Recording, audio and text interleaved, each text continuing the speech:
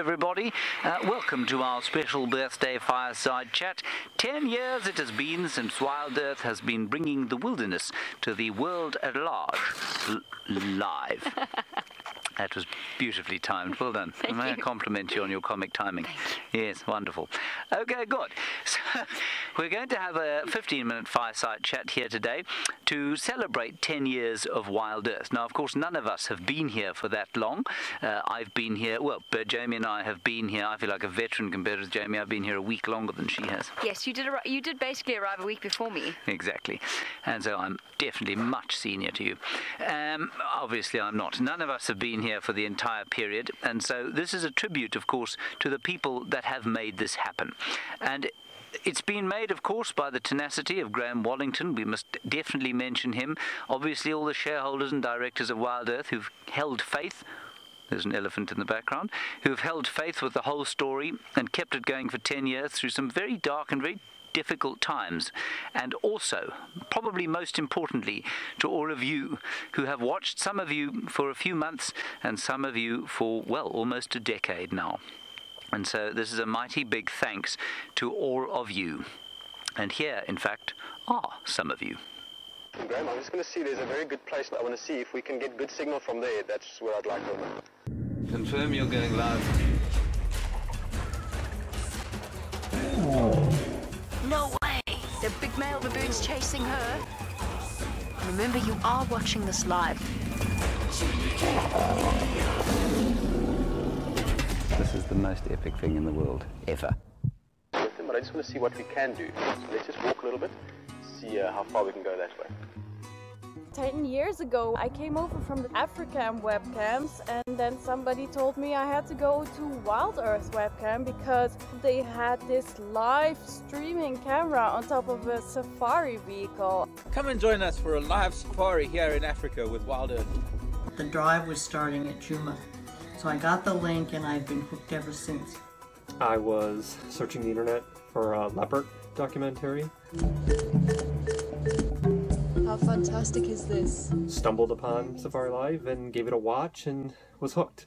I was put onto watching Safari Live by a very good friend, so I got to know the critters, creatures and characters.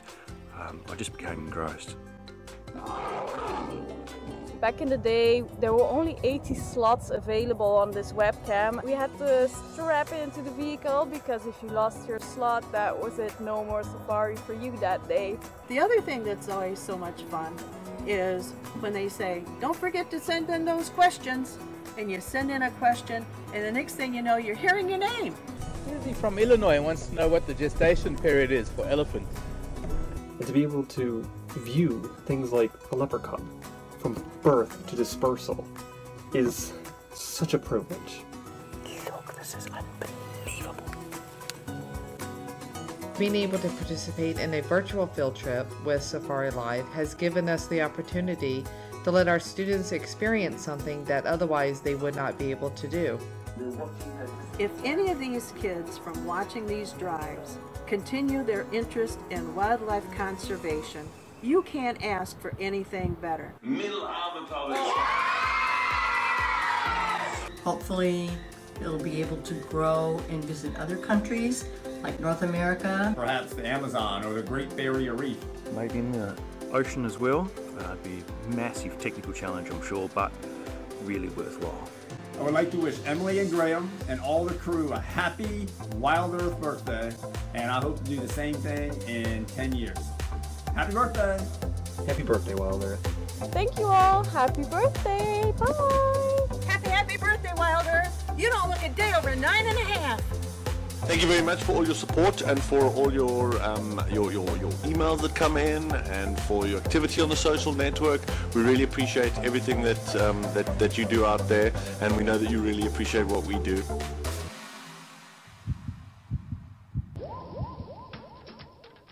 I think it's better than sliced bread. So that's just a little bit of history and the present, of course. Wonderful to actually see some of the viewers, most of whom, there are elephants who are very excited about this whole story as well, and they are shouting in the background. And how lovely to see the people that we hear from every day. We often, your Twitter pictures are normally your cats actually at home, or quite frequently, or other pets or other animals, and it was very nice to actually see what some of you look like and hear your voices. And at least two of you have actually been here to visit us, which is very special indeed. Byron, what do you have to say James. about the birthday as the youngest member of our crew? I'm not, yes, the youngest member of the crew. Well, it's a great privilege to be here. I mean, 10 years. It's incredible. It really is amazing. So I'm going to lose my hat. I feel I'm the only one who brought my hat. I am, yes. I brought a feather. I brought a feather. But, you look like Hiawatha or Pocahontas. Yeah. Oh, thank you. But yeah, it's a big privilege to be part of something like this. 10 years down the line, to see where it started to where it is now, it really is amazing. And it's so nice to hear from viewers, and like you say, actually see faces, people sending videos. It's an amazing, I think, platform and amazing thing for people to experience, sitting at home, hopefully learning a little bit from you guys, not so much from me. No. The bushwalk, Jamie, there looked completely different from what it looks like now. Oh, I've had this conversation with a few people this week. I don't know why. I think it was Scott and Nikki's visit that made me feel nostalgic. And just the last 2 years, I think if we were to go back now, we would be utterly astounded at where we were versus where we are now. And that, I think, is the very special thing, because you get to grow with us. You see it day to day, and it's like watching a child grow up. When you see it every day, it's fine. When you come back 2 years down the line, it's a completely different person. And I feel that way about this company as well. Yeah. You're an explorer. I was just trying to say something funny, but then... Oh, say it. Be funny. Say, were you talking about the presenters growing up or the company growing? Because I was going to say, I don't think there's much... We still behave like Oh, yeah, no. No, I wasn't talking about the presenters, Certainly don't worry. Some of us, yes. Would you... Eric was mentioning there that he hopes to see us go to different places. Oh. Where would you like to go? Zambia. Zambia. Zambia. I love it. I think it's fantastic, and it's such a beautiful country. And it's unexplored and not many people know about it, so that would be my dream destination. And then Sri Lanka is very appealing too, especially after our friends. You like tea, do you? I love tea. Love me a good cup of tea, James. Good. It's my favourite thing. Jamie loves it more though. She was dunking biscuits this morning. Was she? That's because she likes biscuits. Tea or just your my tea and then her tea. All right, let's bring this back. Myself, I'm sorry. Okay, we have now got a little clip to show of the presenters current, a little piece of their first drives. I've watched this and I find it thoroughly amusing. Morning, everyone. Other than that, we will just see what we can find. Good afternoon, everybody, and welcome to Safari Live. My name is Tristan, and this little branch signifies the start of new friendships when worn in a pocket. Okay, we're in.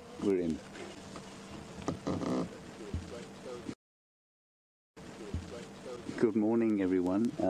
Quite an exciting first morning for me. Welcome to Djuma, welcome to Safari Live. My name is James. We're following a pride of lions. New lions for me. I've never seen them. I don't know who they are, so maybe you can help me out. Hi everyone, I'd like to introduce myself. I'm Jamie, and as Brent has already told you, I'm here to do my interview drive. A spectacular sighting of the leopard, Tangata. I was dangling off the back of Jamie's vehicle. Sorry, I've got a bit of an issue with my earpiece. It just equipped these vehicles with a new navigation system, and coincidentally, the voice on this one sounds like Jamie's. Good morning, everyone, and welcome to Djuma. My name's Byron, and I'm going to be your guide for today. Oh, leopard. Oh, hang on.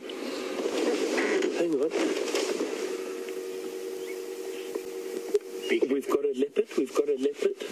It looks like... Oh, it's moving. I like to think we've probably come some way since those first drives. Taylor, talk us through the navigation device you were talking about. What exactly were you on about there? So if you didn't watch my interview drive, lucky you. You were lucky there. Well, the navigation system was Jamie basically sitting on the back of the car. And I don't know why I thought it would be so funny. Maybe an icebreaker. I think that's maybe where I was going with that.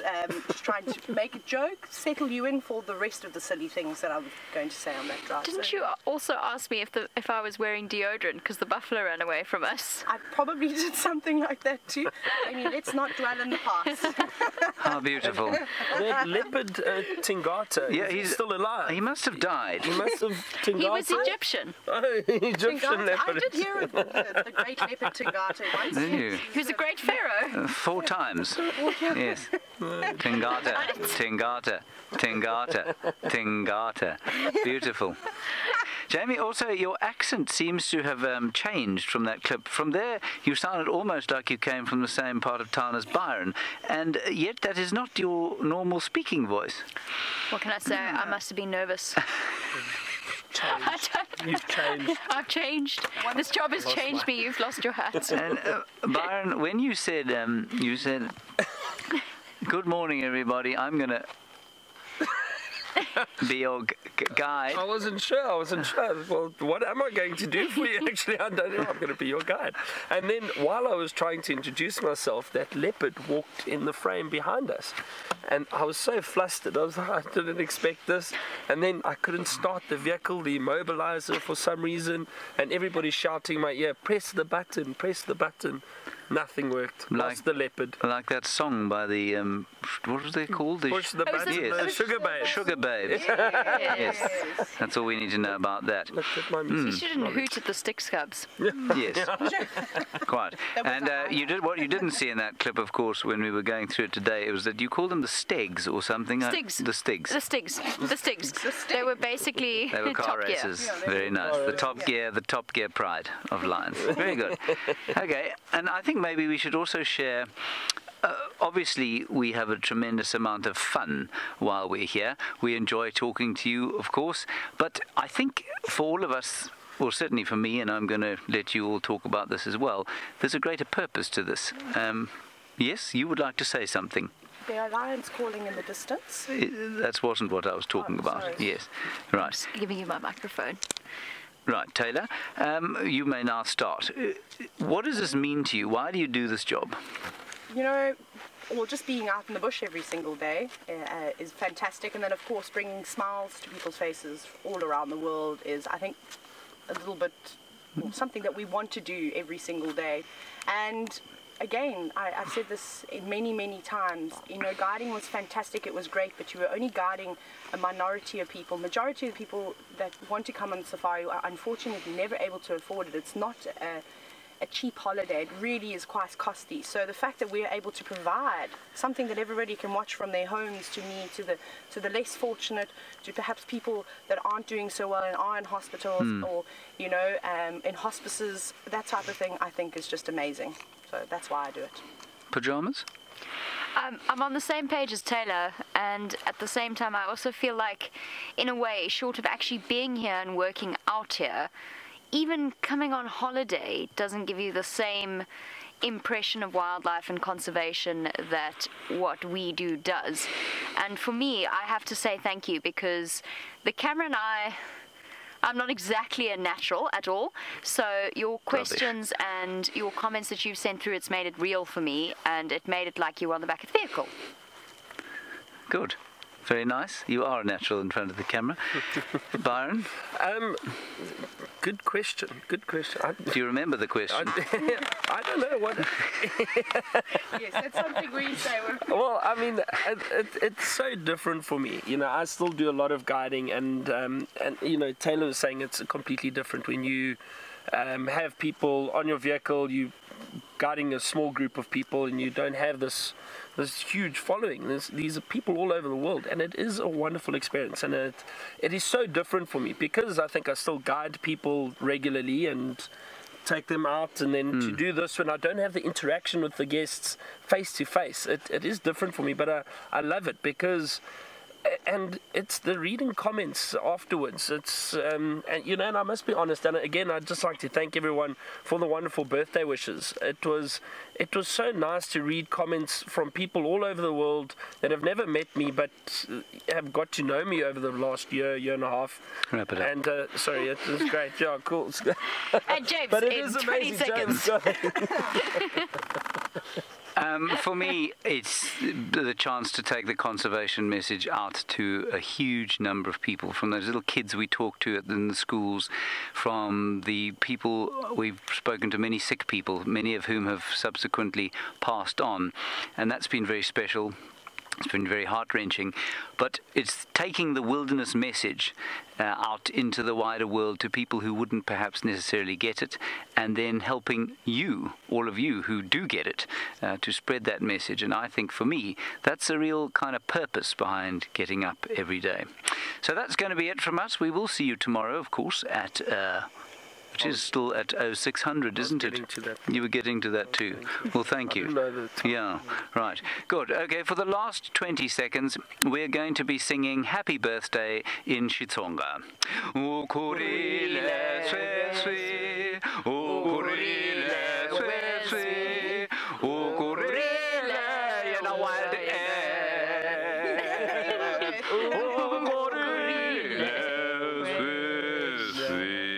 Bye-bye, everybody. We'll see you in the morning. Bye. Bye. See you in the morning. See you in the morning. Bye.